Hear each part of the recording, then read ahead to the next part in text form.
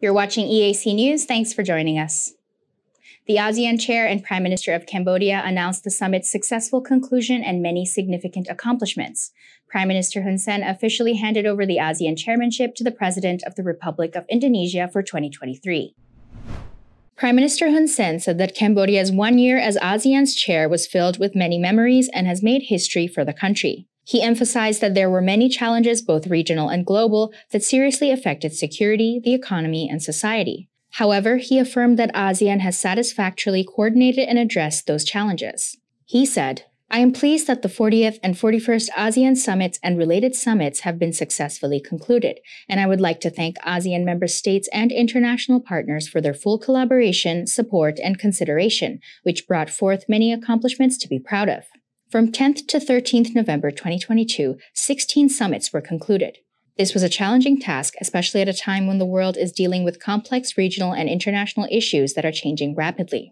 Nevertheless, ASEAN was able to hold thorough and fruitful discussions over the course of these 4 days about how to move forward and strengthen the bloc and the value of relations with external partners. ASEAN also adopted and acknowledged 70 documents and declarations that cover the 3 pillars of the ASEAN community, as well as a number of other frameworks on collaboration with dialogue partners. One highlight of the 40th and 41st ASEAN summits was that Ukraine signed onto the Treaty of Amity and Cooperation in Southeast Asia in order to maintain and deepen ties with ASEAN partners.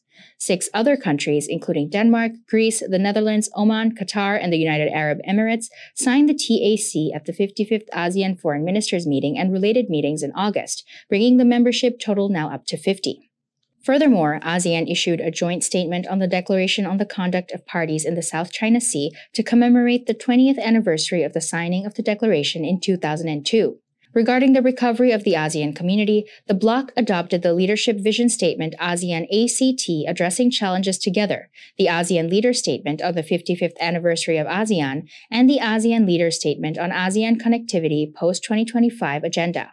In addition, following the second ASEAN Women's Summit on 12 October 2022, ASEAN adopted the joint statement on building a sustainable, environmental, and resilient future through inspiring ASEAN women entrepreneurship. At the same time, ASEAN was pleased to hold the second ASEAN Global Dialogue to exchange views on building a sustainable and inclusive ASEAN in the post-COVID-19 era. Prime Minister Hun Sen emphasized that ASEAN is the main driving force for communication and collaboration with external partners via ASEAN-led mechanisms. He said, "No matter what the situation, we must maintain ASEAN unity for the maximum benefit of the whole region. Promoting unity and solidarity will remain our top priority for years to come." He further added, "Regardless of the circumstances, we must maintain ASEAN unity for the benefit of the entire region. Our main objective will continue to be encouraging solidarity and unity."